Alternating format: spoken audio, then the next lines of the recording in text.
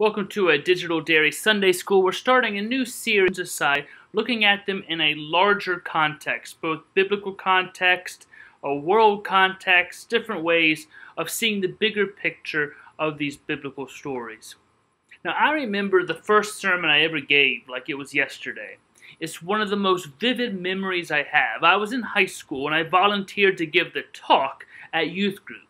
Now, it may not have been on a Sunday in a sanctuary, but it was a sermon.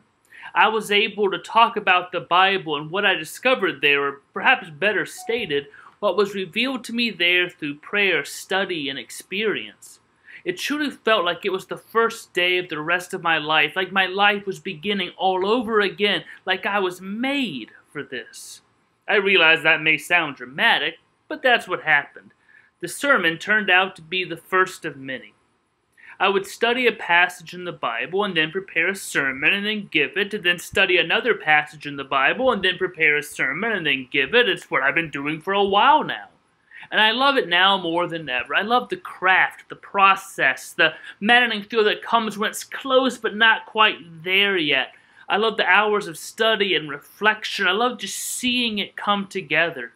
I love it when I'm working on something and suddenly I see what I haven't seen before, a new way of looking at something, this new realization. And I'm sitting there alone at my desk or in my recliner and I just take a deep breath because I'm overwhelmed that whatever it is I've discovered, I get to share that with people. I say all of this because as a preacher, the Bible is where you start. And the Bible, as we all know, can be a problem sometimes. Some people are against it but don't have any idea what's in it. Some people simply don't trust it. Some see it as an obstacle to evolution and enlightenment, and others just keep repeating the same verses they've been repeating for years, wondering why everyone, including them, is so bored, and others try to find whatever they can in there to justify their preconceived, already held beliefs to beat people over the head with it. And then some have so much baggage associated with the Bible that they don't even know where to start and they don't want to. You see, I find the Bible more fascinating the more I dig into it. And I know it's been used as a weapon. I know it's been used for all kinds of different purposes. But it's so complex and rich. I love this book of books. As I've thought through my years of preaching, I've realized that there are a number of insights that have shaped how I approach the Bible. Insights that I want to kind of share as we look at some biblical passages together. So if you're burned out, turned off, or buried in the baggage when it comes to the Bible, or you're just curious, you want to know more, you want to be as fascinated with this book as you can, well, I invite you to come along. First thing you have to do, though, is start with what you have. The Bible is a series of writings from actual people who lived in actual places and actual times. That's what we have. That's what the Bible is before anything else. That's where we start. It's a book written by people, divinely inspired people, people who had experiences they wanted to share, but it comes from the humanness. We often sometimes want to say the Bible is this completely divine book, and that's more the Quran than the Bible. The Quran has this idea of it is the exact word from God handed down. That's not what the Bible ever claims to be. It's written by people who are inspired, who have experiences of the divine. It's a word of God that points to the Word of God, Jesus Christ. The Bible is not the primary revelation of God. Jesus Christ is. I remember hearing that for the first time my sophomore year of college, just being blown away because I always thought the Bible, well, that's the revelation of God. But no, it's Jesus is the primary Word of God. The Bible is the Word of God written through human lens. We have to start with that. These people who wrote things were self-centered and funny and greedy and loving and unpredictable and generous and passionate and prone to do really, really stupid things. Like us. They had experiences. They told stories. They did their best to share those stories and put language to those experiences. So when you approach the Bible, you have to start with what you do have, what you do know about it, what it actually is. So we start with what you have, this strange book of books written by people who've had experiences with the divine. They are trying to share because they have a sense that this is important stuff. They have received a word of God, an experience of God that they need to share. Second, the more assumptions you drag to the Bible, the less interesting you're going to find it. So let's start with an exercise. Rob Bell does this in his book, What is the Bible? So you have thoughts about God and the Bible, beliefs, skepticisms, convictions, anger, experiences, things people have told you, things you've read, opinions about God you do or don't believe in, whatever else. Imagine all of these thoughts are marbles, each one a shiny little ball. Got it? Good. Now take all those marbles and put them in your pocket, or in a bucket, or in the cup holder in your car that's never quite big enough for the extra large drink. You get the point. Set those marbles aside. Put them out of sight. Lose your marbles for a bit. Take all these assumptions, these things you think you know about the Bible, the feelings, everything, and put them aside. Now read the Bible without any of those marbles, without all the assumptions.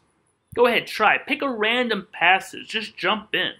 Do your best to read it without any ideas about God entering the picture.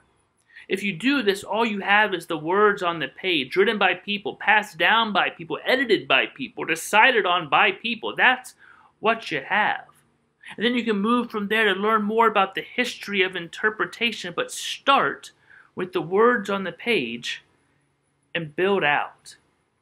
So let's turn to some of those questions that often come up when people talk about the Bible. Before we try to jump into passages, let's acknowledge some of the questions that people have that maybe keep them from reading the Bible. Let's focus on some of the most common, almost cliche questions like, why did God tell all those people to kill those other people?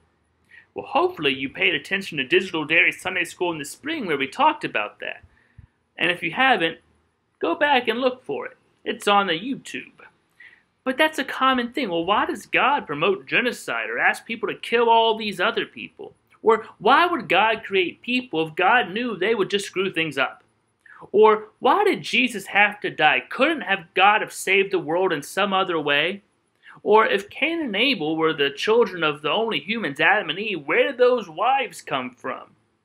There's all kinds of stories and all kinds of questions. Why are there two creation stories that basically say opposite things? How can they both be true? You've heard some of these, right? Here's why I bring them up. If you were to ask the person asking the question where they got their ideas about this being named God, they have questions about, they would most likely reply from the Bible. Do you see why this can be a problem?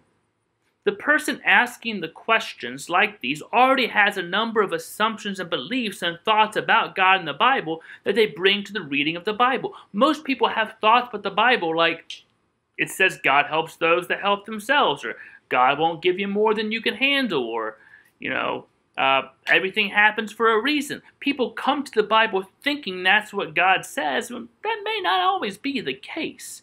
But then they go looking for it. They read things through that lens. So while they're reading, if they're constantly comparing what they're reading to what they've already decided about who God is and what God is like, it's kind of called a hermeneutic, the interpretive lens through which we read the Bible. Everyone has one. But the more of these assumptions we have bringing to the Bible, more lens and filters are going to read through it. So we're only going to find what we want to find. It's basically confirmation bias reading through the Bible. Now this is especially true of religious folk who grew up hearing about a particular version of God.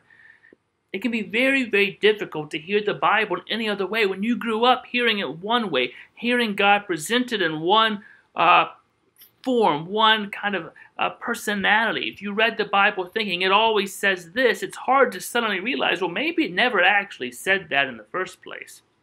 I've had that happen to me. I went to seminary and realized, whoa, wait a minute here. This is not what I thought it was. And I could have rebelled against that, held on to what I'd always been taught, or say, you know what? I'm going to put aside the assumptions and come to the Bible fresh, with brand new eyes and ears to hear. The art, the challenge, the invitation then in reading the Bible is to be aware as you can of your marbles and keep them in their drawer as long as you can. Again, the fancy theological word for these marbles is hermeneutic.